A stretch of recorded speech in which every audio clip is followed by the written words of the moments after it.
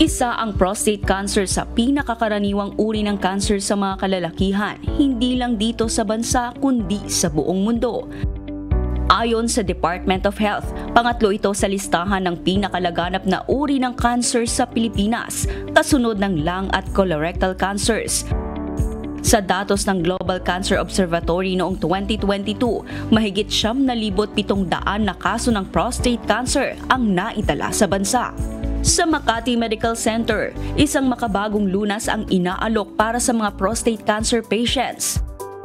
Ayon kay Dr. Timothy James Lam, isang nuclear medicine specialist sa Makati Medical Center, ang lutetium-177 PSMA therapy ay isang targeted na treatment na partikular para sa mga pasyenteng may metastatic prostate cancer o cancer na kumakalat na sa katawan.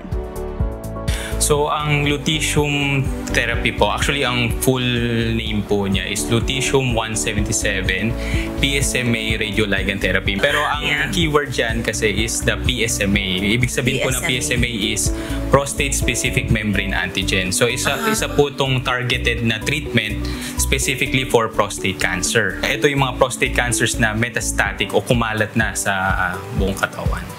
Dagdag pa ni Dr. Jaime Songco, isang urologist sa Makati Medical Center, ang lutetium-177 ay isang radioisotope na nai-inject ng serye at kumakapit sa prostate-specific membrane antigen o PSMA na siyang nakikita sa mga cancer cells.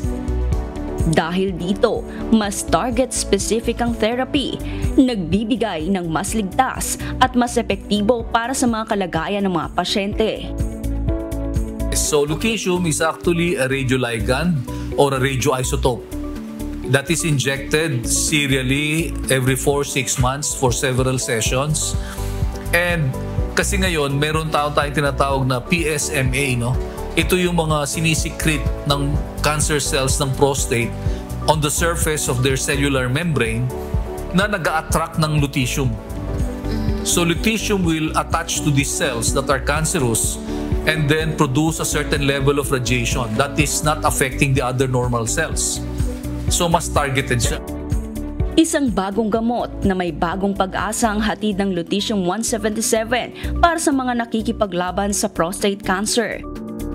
At para sa kadagdagang kaalaman ukol sa lutetium-177 prostate-specific membrane antigen therapy, tunghayan ng programang Doctors on TV ngayong linggo, alas 7 ng umaga, dito lang sa UNTV. Kichi Cipriano, UNTV News and Rescue. Diyos ang aming sandigan, serbisyo publiko ang aming pinahalagahan.